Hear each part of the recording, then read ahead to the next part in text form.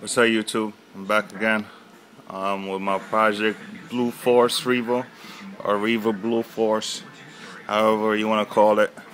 I'm gonna call it Revo Blue Force. So, like I said, this is all I got, but I got a new shipment today. So I opened it because I'm using my phone, and I just want to show you what I got so far. So this is the first thing, the front and back bumper for it.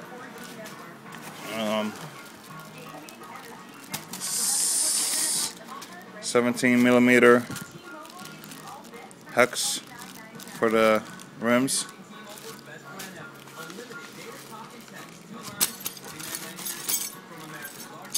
I got this normal engine mount because I need the bracket from the bottom, and then I bought paid $80 for it. I bought a Force big block engine conversion. It's not the same that Traxxas sell.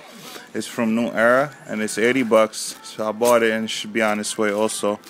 But I just want to show you I have this. So if I want to run my T-Max engine, the linkage, the throttle, and the brake, I got that. Let's see. Arms. More arms, front and back arms. That's all for today. I'm waiting on for the axle. I'm waiting on for the engine mount.